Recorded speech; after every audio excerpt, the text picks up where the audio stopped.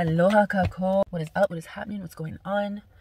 I know you guys can't see my face. I don't really want to be on camera today. I mean, I'm okay, but I look a little, you know, whatever kind. And I'm not feeling it. And I feel like it kind of gets distracting. So I'm going to be, for the majority of this video, if not entirety, I'm going to be off camera. And let's just take a moment to really breathe.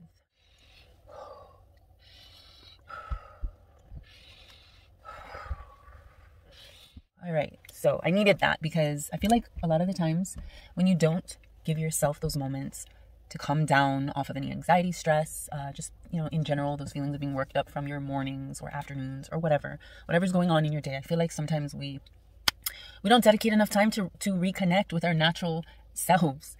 You know, we spend so much time on or in man's law and its conditioning to our spirits. So yeah, if you haven't taken the time to just get a few good breaths in, really work on your stretching, work on your posture, you know, really just taking a moment to reevaluate your stance, literally your posture and your positioning here on earth. What are you prioritizing? What are you rushing off to do or to have or to be, you know? A lot of the times we forget to just be still. And I'm parked here at the beach. Obviously, you guys can see I'm in the car, but I'm parked here at the beach and just enjoying this kakayaka, this beautiful morning. The water, the trees, the sky. I'm just really taking notice of those spirits that are all around us, that are right next to us, and that see within us. I'm feeling like a lot of us are really feeling this dramatic, drastic, very significant change or shift in our lives. It's definitely feeling like collectively there's a lot of shit being learned. There's a lot of shit being flipped. There's just a lot that we're all going through in different degrees and in different aspects of our lives. But this is our learning process. And not only that, but this is a very, very significant transitioning through the portal space. A very significant spiritual growth spurt, if you will, because it almost feels like there's a lot of us ready to kind of just, all right, ready to beat this personal record of pain, you know, of how much pain can I tolerate? How much shit can I put up with? No, we want to reach beyond the bullshit. We want to get the fuck out of the cycles, the karmic cycles that we may have felt ourselves in time and time again throughout our lives. This is really feeling like some of us are here, like up here, trying to get out of the space, and some are just still kind of dragging, not willing, wanting, or even able to make a decision, knowing that things have to change, but just not knowing how to facilitate that. So let's see. This is a time I get to connect with self and align it with divine in order to receive the truths that is meant not only for me, but also for you guys out there. So we'll see, you know, if this message is meant for a specific person. But yes, I just want to say quickly again, if I didn't already in the beginning, that I mahalo you guys for being here.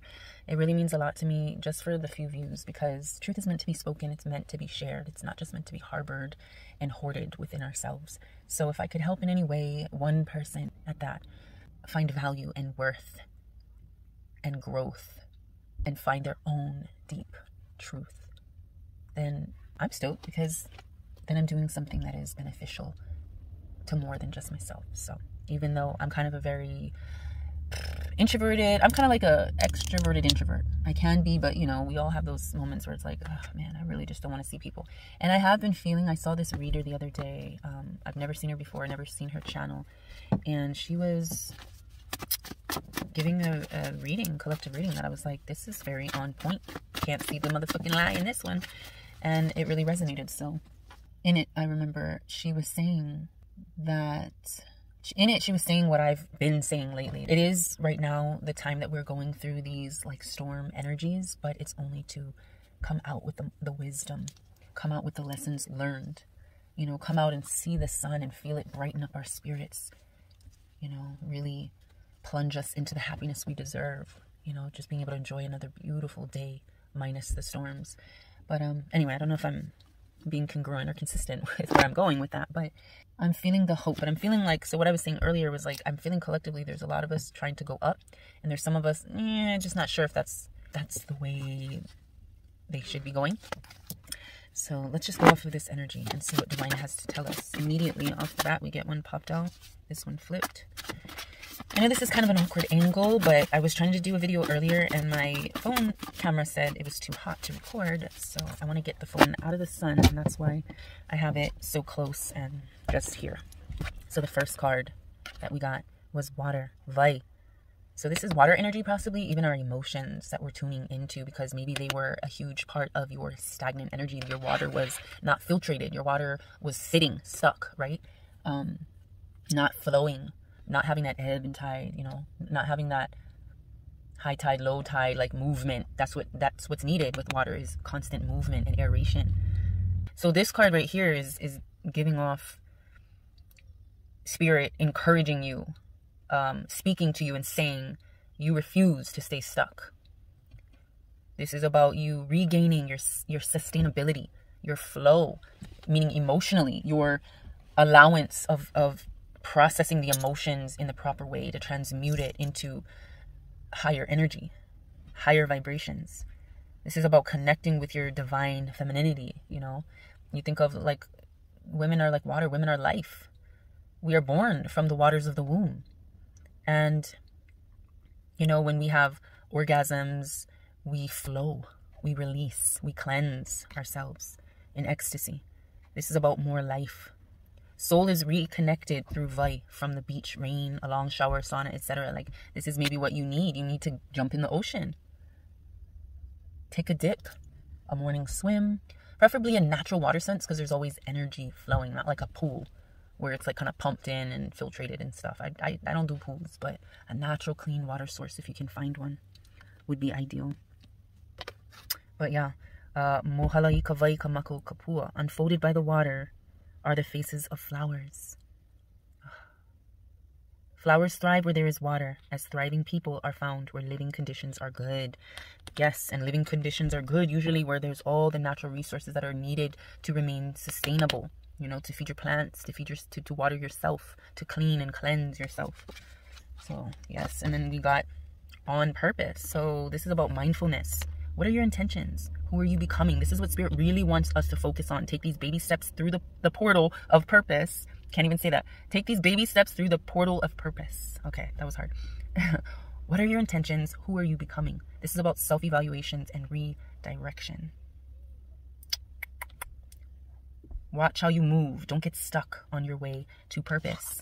That's why we reinforce with more Vai, more life, more divine femininity, more emotional flow and sustainability. All right, I had to plug in my phone real quick. Spirit saying plug into source, plug into divine right now. Plug into your purpose, right? Connect to that light source, that energy source, in order to fulfill the spaces within you with more light, more truth. Mahalo nui for the reminders. Now, when I went to go plug in my phone, I knocked down 2 cards in between my seat and middle console. And, oh, the first one I got was this. Mahiai. This is a farmer. So, which is funny because, well, it's not really funny, but I always told myself, you know, if I really did things over again or had a chance, like I love a kane, a man, a divine masculine that really knows how to sustain himself. And remember, we got Vai. So your divine feminine is like the water, and your the divine masculine is the kane that tends to the earth, the aina, to nourish the divine waters that flow through the aina and brings forth and births or creates the environment for more life, more plants, more keiki, more kids, you know, more people.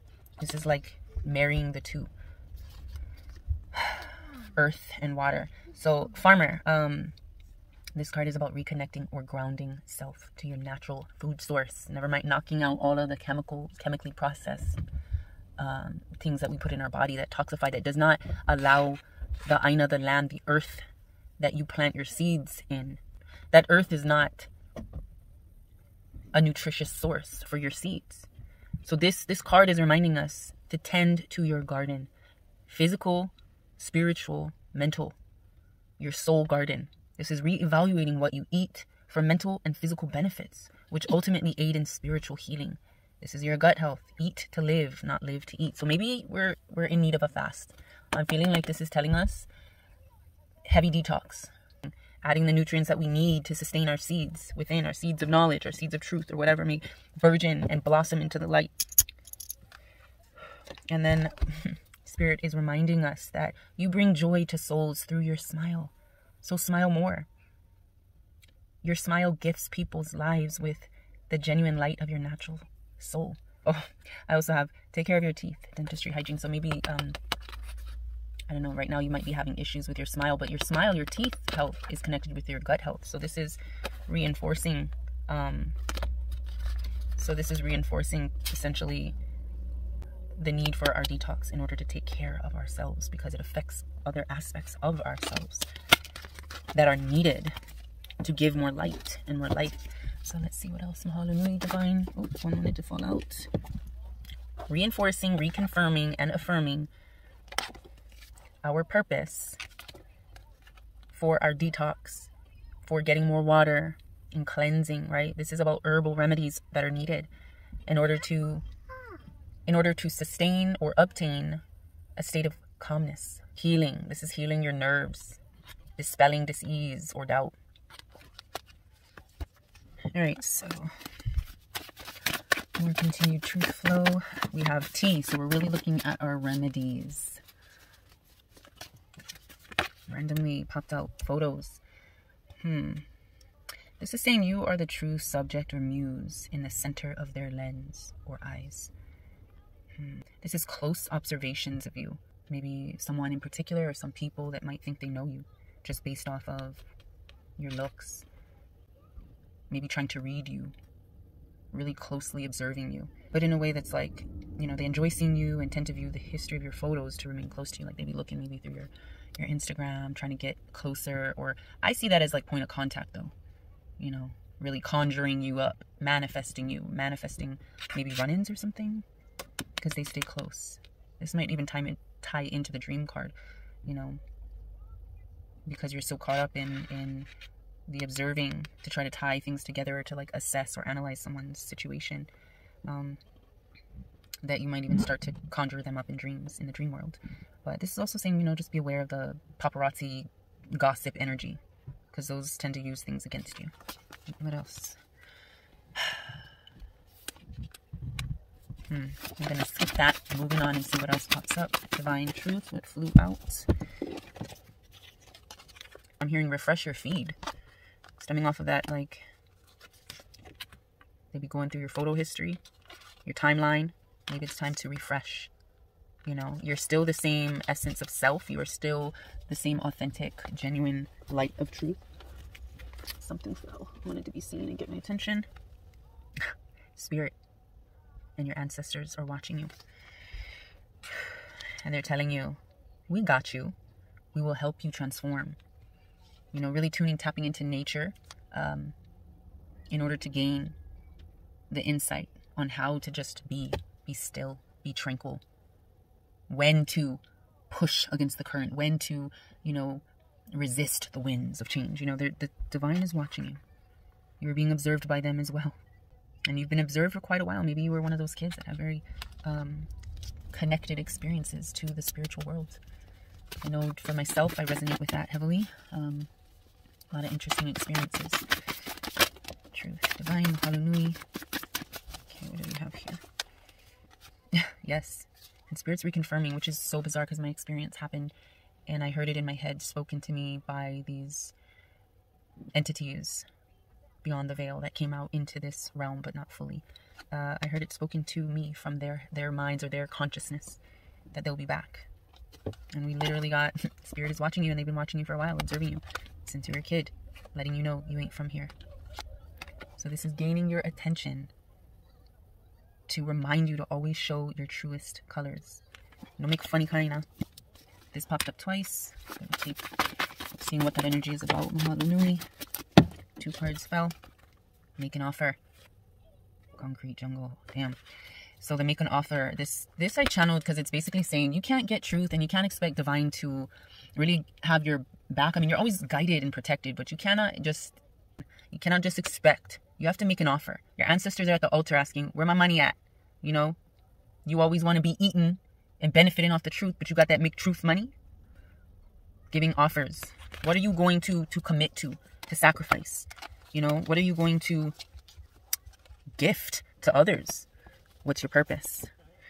And this leads into this card. So this is, I channeled recently Concrete Jungle.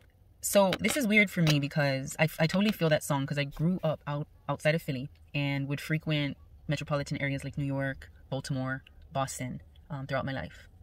Somewhat frequently for a kid. And I love the energy, but it was heavy energy. Living in a city, there's a lot of shit going on. There's a lot of like lost souls. Concrete jungle, jungle, where the living is hardest. Almost like if you think of it, or if you envision the movie Sixth Sense, like that shit is in people's apartment spaces, their homes, the streets. Like just the fact that the other side of the veil is right in your face and you can't even see it. Most people cannot see it. But living in a city, I mean, there's so much heavy energy from the characters of the people that live in the city, but also like the history of the city has a lot of heaviness, darkness, like just a lot of his story, history. And when I channeled this, I channeled getting lost in a city. You know, like get lost in a city. There's so much to overwhelm you with. There's so many parts of a city that might be dangerous for you to go through. Yeah. So this is basically saying you are surrounded by, it's the concrete jungle, the city energy, the heaviness of the parallel, the heaviness of the spiritual energy in a city, right? But it's also letting you know you're living in a city of angels. So even if you are in this city life, or if you are if you're feeling like you're kind of thrown in the mix of having to be around a lot of people and stuff, let's just say, you are still divinely guided. This is about you being surrounded by and connected with a variety of energies and stimulations from the hectic environment that surrounds you. Cities are dense in spiritual presence. They surround the shit out of you. It's almost like suffocating, right? You got a lot of mental health issues that may arise if you're surrounded by this energy. But you are protected by angels. You live in a city of angels. They're watching out for you. Which reminds me, City of Angels, a movie. I haven't watched that in a while, so I might even try to look that up and take a peek at that movie. But that, I think, is maybe where that card was channeled, because I'm pretty sure it had the essence of being guided by divine angelic spirits. Speak soft. They speak soft to you, like feather soft. But this is also about you being gentle with your words as a healer. You heal and mend brokenness with kind words, with soft spoken words. This is about healing hearts and inspiring them to find their happiness, to be at peace with their happiness. My baby's getting happiness. This is about the happiness you deserve and are worthy of. You are the sun. Don't let them steal your light. You deserve joy and happiness. Okay, let me take a quick break. All right, I'm gonna try to hurry up a little bit. My son needed me for a second, but my phone keeps overheating, and so I want to hurry this up. And I wish I had known to put my seat a little bit further back so it wasn't too awkward, I guess, of an angle. Hopefully that's not too bad. But anyway, let's continue on. Spirit was reminding us of your divine happiness that comes from the sun source. Like when you sunbathe, or you just look up at the sun, close your eyes and soak in that beautiful feeling of just more light circulating, absorbing into your body. It fills you with that joy, that happiness, that serotonin burst. So let's continue with our flow and see what Spirit wants to let us know. Well, dreams. Maybe someone appearing in your dreams, maybe conjuring you up, manifesting you, or you manifesting or conjuring them up. But to be honest, this could also refer to, you know, divine granting you, gifting you with confidence to expand your dreams, expand the horizons. Don't set boundaries on your dreams of happiness and fulfillment. Let's see. It's a beautiful kakayaka. Beautiful morning for truth and to set your spirit free. Free from the familiar traumas, generational curses of your unhealed past. This is your ancestors rooting for you, wanting you to heal from it all and be free. Mahalo, Kiakua. Mahalo, divine. That in and of itself, that is your spiritual team, your spiritual guidance is really telling you. You deserve to be free, to be happy, to be enlightened, you know, to be guided in healing and health and wellness. Wow. Okay. Mahalo. What was that? Wow. Okay. Any other truth? Mahalo. Alrighty, so these were our last two, and these were our first two. First one, birthday. This is about your solar evolutions. This is exactly the path that you are on through this portal space of change, of transition. You are on your way to more joy, having more joy with your life, being content in fullness with yourself through all your realizations and actualizations. Forward movement. Yes. Yes, move forward. Go ahead. It's okay. You won't make any changes standing still. Confidence gained that angels guide you. No talk. Do it. Because divine is ready and willing and able, capable of granting you your dream car. Remember, car is your health, your vessel, your spirit, your aura. And with your dream car, there's no issues. It's been paid off. It's safe. It's been repaired if there were any issues. It's in tip-top or new shape. This is about your spiritual safety. Being truly like covered over lifetime warranty.